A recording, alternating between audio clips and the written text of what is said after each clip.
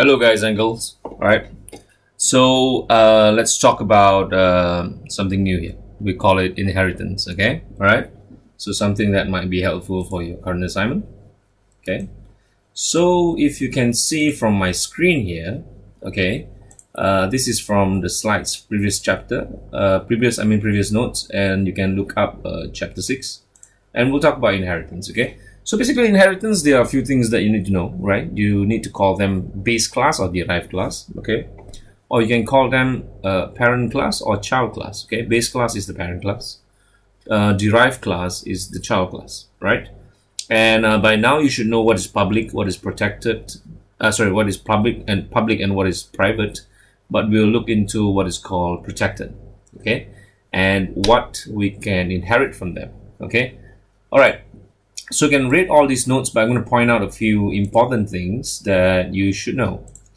Okay, like for example, some of the examples that we can use inheritance in is when we have a bigger category, and within the bigger category you have some smaller categories. Okay, like we have students, but we can divide them into graduate students or undergraduate students.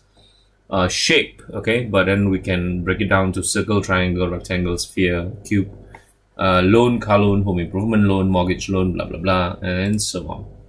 Okay, I'm just going very briefly through the slides here, okay, so that you will see what we will do after this. Okay, and here are some of the example of inheritance. Okay, inheritance can be single and can be multiple. Okay, single is when you have one parent and many child, or one base class, many derived class. And you can have multiple inheritance where you can have two parent, where each derived class can have more than one parent. Okay, we can call it multiple inheritance. And one good example here is shape. We have two-dimensional, then we have three-dimensional. So two-dimensional is inheriting shape, three-dimensional is inheriting shape. Then circle, square, triangle is inheriting two-dimensional, and sphere, cube, and tetrahedron is inheriting three-dimensional shape. So here are some of the, I'm sorry for the typo, right? It's quite difficult to see. And whatever you see here is what we call class diagram, that I will use just another video just to show you how to create a class diagram on your own, which is what is part of what we call unified modeling language, or UML. Okay. All right, so there are some codes here, but the most important thing that I would like you to see is this. So we have polygon, which is one class, and we can have two child classes, rectangle, triangle, and many other shapes, but let's take only two as example. Okay, and another important thing that I would like to address you, you can look, you can read all this. Okay, inheritance, daughter, protected mother, and all these things. All right, here's an important one.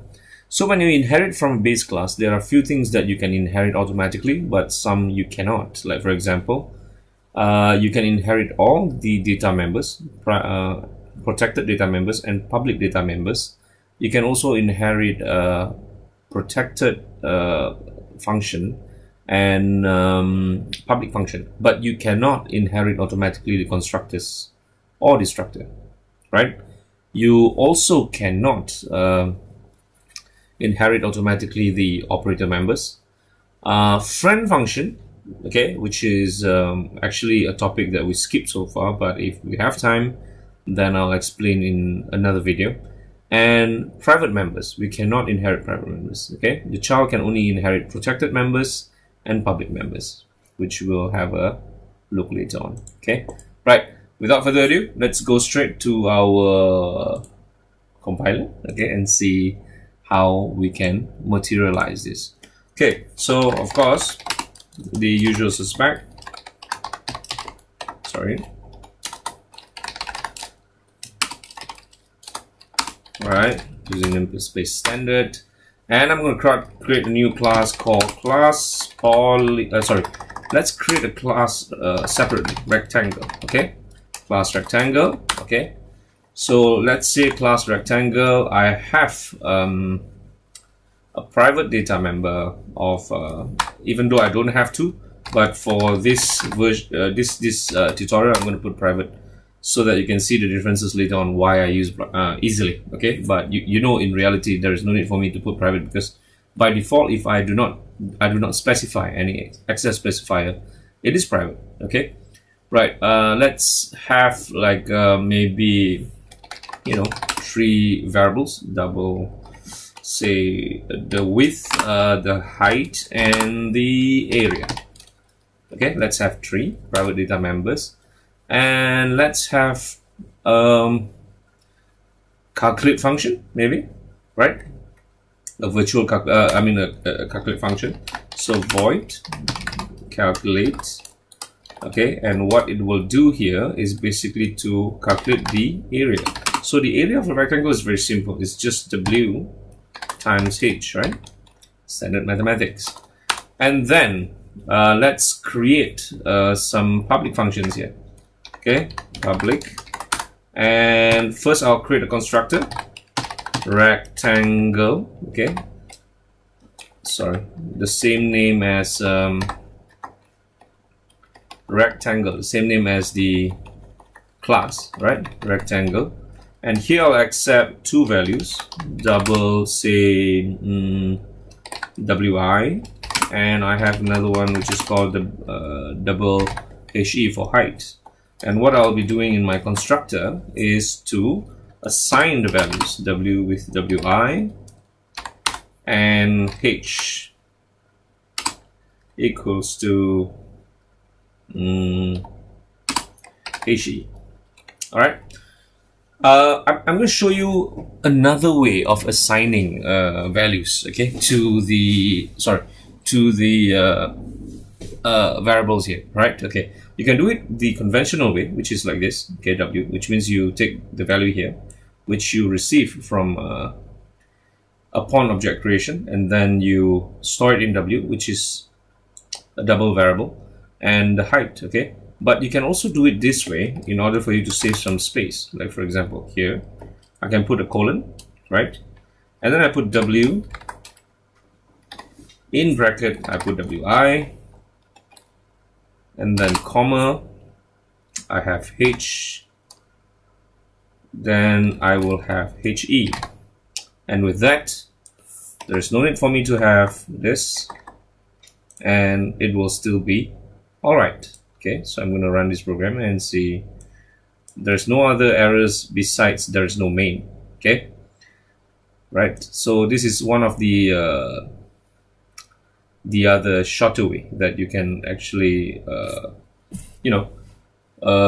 store the value in your constructor. Okay, so this is the constructor. I've done with the constructor, and let's have another public function called display, where I'll display all the